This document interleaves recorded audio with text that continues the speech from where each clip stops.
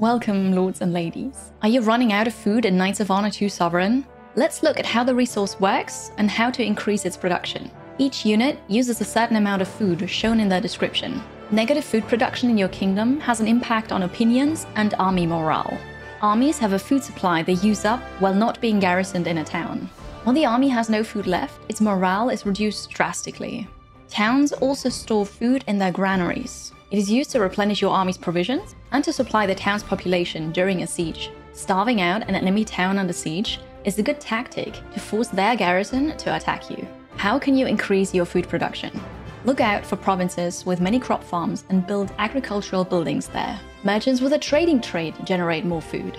Moreover, there is a chance that they'll import or export food when in need or when there's a surplus. Knights of Honor 2 is out now on PC. If you want more tutorials like this, follow THQ Nordic on YouTube and TikTok.